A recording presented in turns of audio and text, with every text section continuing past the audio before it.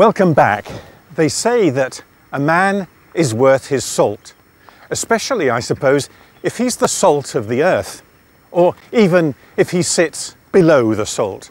The point is that salt is in our language and history, and today we return to old traditions, making salt from the sea. The fast-running waters of the Menai Strait are famously clean, washed by the Gulf Stream, purified by sandbanks, and filtered by millions of mussels in beds offshore.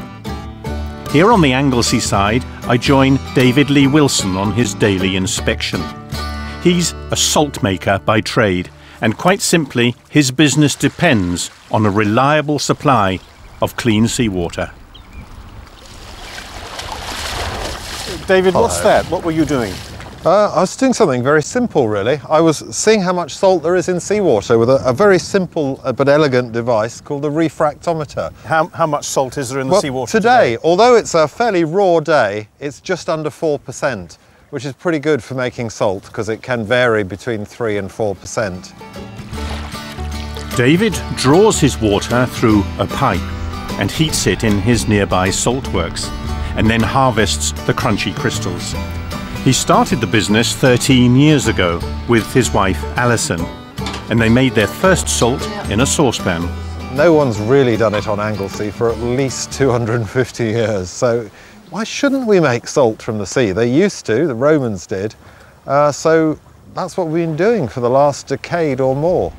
It takes about 33 litres to make a kilo of salt, so there's quite a high. There's got to be quite a lot of evaporation. So, and is the seawater free? I'd like to say it is, but there's at least 2 taxes on it, and we pay the Queen. We actually have to send a cheque to Cootes Bank in the Strand once a year for several £1000s for the use of the seawater. Since ancient times, people survived winter by preserving meat and fish in salt. They ate salted food for 5 or 6 months of the year, and salt pork and salt beef formed a vital part of the diet of sailors on long-distance voyages. Roman soldiers were partly paid in salt, and the salt trade was always big business. And we know our bodies can't do without it. Down the ages, a pinch of salt has made the difference between a dull meal and a delicious one. For David Lee Wilson, the taste and texture are everything. David, what are you doing here?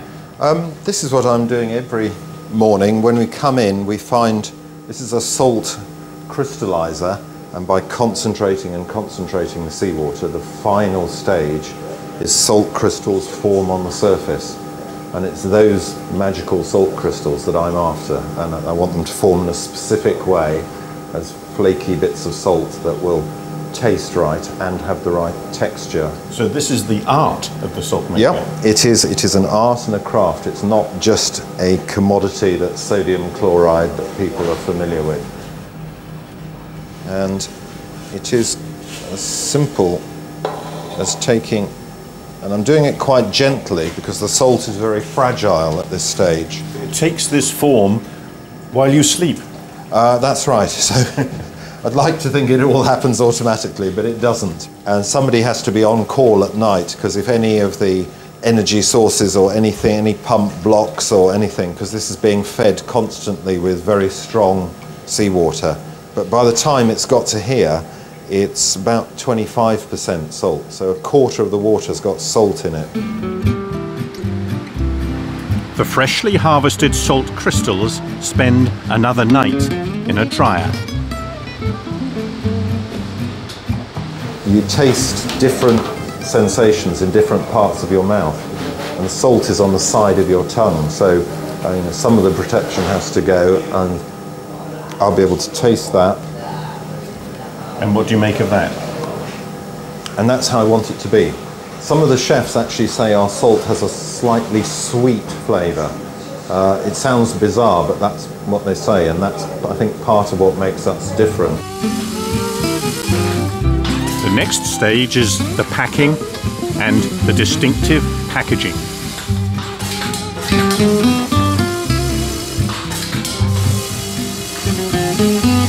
So the salt, it's taken about 10 days since it was in the sea to reach this point. It's now in a tube, ready for the consumer. And then the final thing is to take a label which says what it is, when we made it, when it's ready, and then at the bottom the packer's initials. So it was actually made by a person. In this case it was Ian Fox, who's our key packer today. Today, the Sea Salt Centre started in a saucepan, employs 13 people and is ready to expand. Is this part of the new phenomenon of chefs, celebrity chefs, and a great interest in cooking? It's definitely, we've been part of that movement, and that we took this product and found that it tasted good, and we seem to have been in the right place at the right time for once, because we've had a trail of celebrity chefs, for want of a better word, liked our salt, from Delia to Jamie Oliver to a number of them, and we're exporting to 21 or 22 countries at the moment.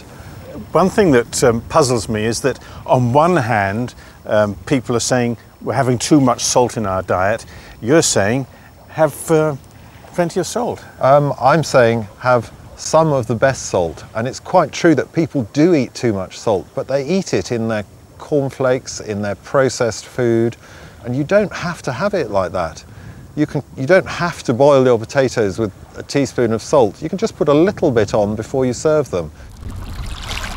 Now we leave the salty Menai Strait to see what's cooking in Conwy. You'll never guess what's on the menu. Plump Conwy mussels. What else? After all, the greatest compliment you can pay a mussel is to eat it. Well, Graham, lovely fresh Conwy mussels. How are we going to cook them? The best way to cook them, Trevor, is plain and simple. And the way we're going to cook these is with some finely chopped onion, some garlic, some white wine, and just some fresh garden herbs. In here I've got some chives and some parsley.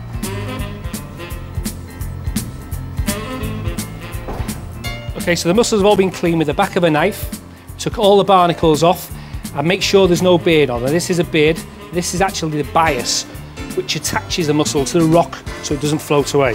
And we just pull that away like that. We don't want that in your mouth. The next thing we need to make sure is that the mussels are alive, okay? Now, these have been out the water for a few minutes, and you might see that a couple of them have opened. So, rule of thumb is you never eat a mussel if it's open before you cook it, and you never eat a mussel if it's closed after you've cooked it. So, first thing we need is a very hot pan. When your pan's really, really hot, get your mussels and put them straight into the pan. Throw them in your pan, straight away, a dash of white wine and some chopped onion and garlic. And the best tight-fitting lid in the kitchen is a piece of cling film.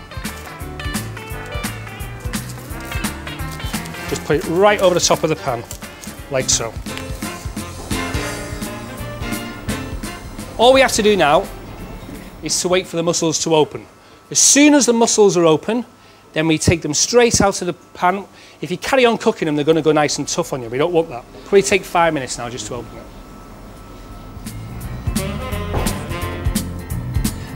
Right, if you just pop the cling film like that, you can just see that the mussels have opened. So what we need to do now is to take them out of the pan. Now be careful.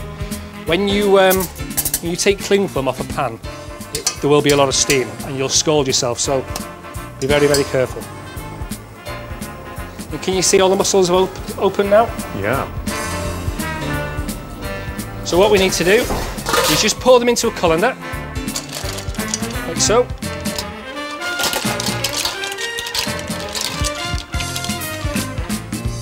And then we put the cooking liquor back in the pan to reduce.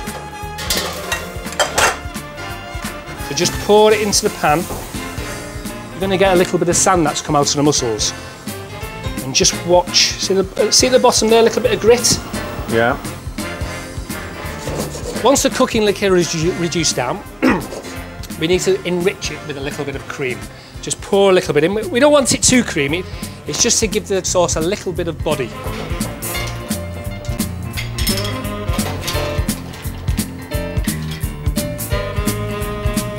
Right, what you want to do, Trevor, is to pull one of the mussels out and use these as pinchers. Right.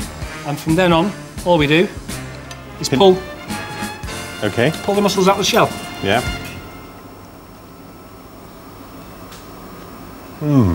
They're beautiful. Beautiful. Fresh from the sea today, salt and a succulent supper.